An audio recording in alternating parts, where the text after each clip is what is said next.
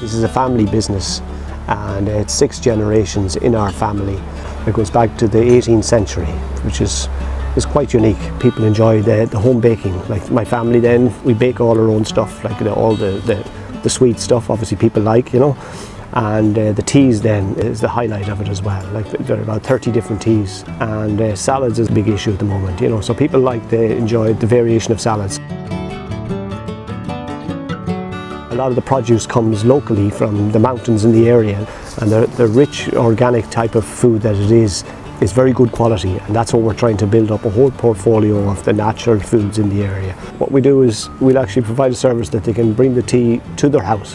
So we'll have tier stands that we can present all the cakes and food on a 3-tier stand. So if people want an afternoon tea, if it's a birthday, it becomes a unique type of experience.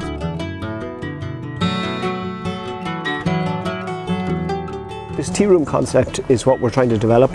To us, it's all about keeping the culture going and enjoying meeting the people, because the people you meet, they actually make the whole environment and pub aspect. You know, they want to come back and chat.